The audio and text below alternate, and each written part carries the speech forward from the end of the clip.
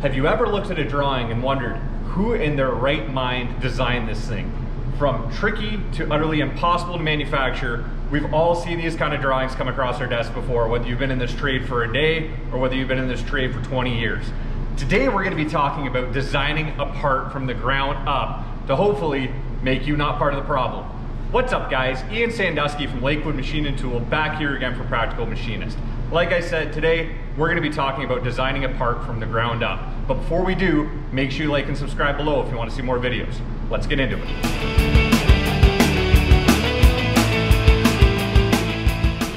Okay guys, so today on Shop Talk, as promised, we're going to be talking about designing a part from the ground up. Basically, there are going to be a lot of opportunities in your career as a machinist to design parts, whether you're designing fixturing for yourself, whether you're designing work holding, whether a customer is coming to you and saying, you know what, I need a part for this function, or you are someone who needs to develop a product that you're wanting to sell. There are going to be a lot of opportunities for you to do design, and there are a lot of considerations that can save you a lot of pain and headache when it comes to doing this. For some background guys, I have developed and designed parts that are as big as entire machines that have to be functional. I've developed parts that are, and designed parts that are as big as the head of a pencil and everywhere in between. And most importantly, I've made a lot of mistakes doing it, as I'm sure some of you guys have too. So hopefully I can share some of those with you and give you some steps that will hopefully save you a bit of time and effort, and you can, take my mistakes and learn from them, because there are a lot of places you can go wrong when designing a part, and some things that if you think about before you start can make life really easy for you. So the first thing you want to consider when you're designing a part is material. This is what my steps, guys, by the way, too, everybody has their own way. This is what I consider. If you guys have different ways that you like to do this, please share them below in the comments because it is handy. But to go back to it, the first thing that I consider is material. Over-engineering when it comes to designing a part can start right from material selection. And for those of you guys who don't know, over-engineering when it comes to machining can be just as detrimental as under-engineering. And when I say over-engineering, I mean a lot of times if a person comes in and they need a part done, if you're jumping right to 304 stainless steel or Inconel or some kind of crazy material just because you can, that's over-engineering. If they only really need a part made of aluminum, you're trying to sell them on something they don't need, it's over-engineering. It's going to be detrimental because not only does working with a more difficult or more exotic material take more time, beat up more cutters, different grades of stainless are harder to tap, so on and so forth. At the end of the day, guys, unless you're just building it for yourself, this is something that somebody is going to have to pay for, and you are going to have to convince them to pay for it. If right off the bat you're selecting something that's going to make that job 10 times more expensive than if you had done it in a cheaper, more available material, that job's going to be a non-starter.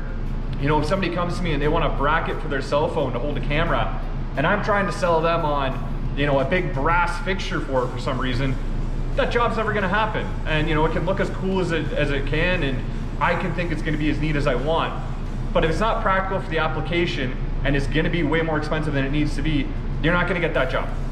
So to start off, guys, I always like to think simple and then build up. Does this job need to have, does this part need to be strong? Does this part need to have corrosion resistance? Does this part need to have wear resistance? Basically, I'll start from somewhere like aluminum and just say, what? Is aluminum going to do the job? No. Okay, what about mild steel? No. What about stainless steel? And build up from there. Basically, I start with the most readily available and easy to machine things that I can and work up from there. I end up using a lot of aluminum for a lot of stuff, guys, because it machines super easily.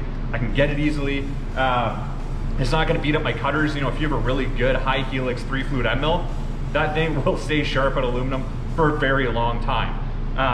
It's about not only tool life and longevity, but my cycle times are going to be half of that than they are going to be in steel, without having to invest in expensive tooling, but we'll get to that.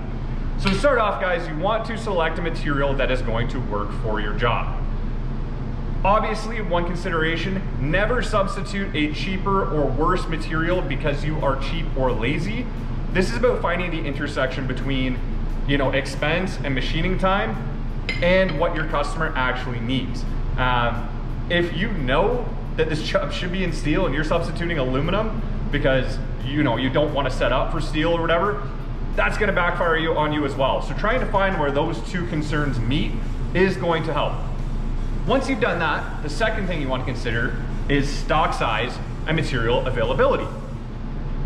So those of you guys who maybe don't order material, maybe you're a machinist who, your main functions are on the floor, maybe you're an operator, you may not know availability of certain materials. I have made this mistake before many, many times, where I'm designing a part and I get too far into it before I go and look at material availability. I get approval, oh yeah, this customer wants to make this. Yeah, no problem, I'll start with 7/8 303 stainless. Only to find out that 7/8 303 stainless is an oddball size, maybe. Or that 7/8 stainless and 303 does not exist from my suppliers. So now I need to buy 1 inch, I need to turn it down. All of a sudden I've already quoted out that job that I designed and I'm already starting to lose money. Maybe not lose money, but there's now the considerations in there that I hadn't even thought of. The other thing to think about, guys, is most materials are available in certain nominal sizes. So, a 1/2 inch by 1 in aluminum, you're gonna find tons of it. 1/2 inch by 5/8, maybe not. 1/2 inch by 7/8, probably not. And the thing is that certain nominal sizes, you gotta remember, this isn't proportionate where 1 by 2 is necessarily going to be half as expensive as 1/2 by 1. Mills who develop this material, who push out thousands of tons of these bars every year, don't necessarily push out the same equal amounts of everything. They're gonna push out more material for sizes that people use, meaning that material is going to be cheaper. I know when it comes to, for example, I did a job kind of recently that was 304 steel, and I didn't even think to check for some reason. It just slipped my mind. And I quoted it out in a size that wasn't nominal. And it was halfway between two nominal sizes, but I quoted it out thinking that I'm gonna use that size. That size, because it wasn't a common nominal size, cost me almost as much as if I had bought double as much material in a larger size, which I ended up doing and milling it down because that was cheaper, but it could have been a really bad situation if for whatever reason I had to use that stock size. So going ahead and making sure before you even get into the actual design phase that whatever, your kind of thoughts on the size of this part, whatever close material size is available and, at a good price exists and that you can get it. Another thing is, guys, there's huge supply chain issues all the time. If you're watching this video in a year, I don't know if that's been resolved, let's hope. But certain kinds of material right now, you just cannot get. I know in my area, for some reason, trying to get metric sizes of aluminum sheet, extremely difficult. I have no idea why. Inch, no problem. But if I was gonna go quote something out and design a part that was using metric nominal aluminum sheet right now, I might not even be able to get it. So keeping that in mind and doing that research before you get too far into the process is really gonna help. The last consideration when it comes to stock size and material availability is you want to pick something that is as close to the size of your part as possible. So for instance, let's say we did this part. If I'm picking something that is way too big in one direction because it's off the shelf, that's more material I have to remove. The entire thing when it comes to selling your machine time is that you're selling machine time. That's what it is, guys. That's really what kind of machining is at the end of the day. It's selling your spindle time. The more spindle time I have to put into a part to get that stock size down to my final part, the more expensive it has to be and the less competitive I can be on that part. So you want to try to select something that's a nominal size that's also as close to your part size finished as possible. The last, or I guess the next thing we want to talk about, and the third consideration, is work holding and tooling availability. Notice, guys, we haven't even designed the part yet. So now that you've got your stock size kind of dialed in, you kind of think you know what you want to start with, you want to start looking at how do I hold that part. So, basically what this comes down to, guys, is simple is always better. If I can get away with using parallels and a vise in one op to do that part, I want to do that. I don't want to make fixturing for a part that I can do in a vise. It doesn't make sense. That said, maybe by using a fixture and putting that money into it up front, I can actually make that part better, make it easier. So you want to start considering, am I going to do 100 of these? Am I going to do 1,000 of these? Is it worth developing a fixture for this? Is it worth developing some kind of, 4th axis fixture for this to be able to do it in 1 or 2 shots? And here's the thing, guys, you want to consider this very, very strongly, I should say, because we all, as machinists, guys who have been in this trade for any length of time, we all have that job where we should have just built the fixture, or we should have just put the 4th axis in, but we didn't. And we said, no, we're gonna use 5 vices, we're gonna do it this way. This is the way to do it. And then you get halfway through the job of 1,000 parts, you have a guy reloading 5 vices for 2 weeks, and you're just like, man, I should have just built the fixture. So now that you're thinking about work holding, the other part of this is tooling. If you have not designed a lot of parts before, or you haven't, maybe done the programming end of things a lot, a big consideration when it comes to designing these parts, if you can do it, is the tooling. For instance, this part right here, it has a very large face here that needs to be done, fairly accurately. I think we have about a 2 to 3 thou step that we're allowable in there because this goes on top of something. And the problem with that is a very, very long range of tooling to use. We didn't design this part. If I designed it, I probably would have tried to do some different things with it, but that is a big consideration when you're designing your part.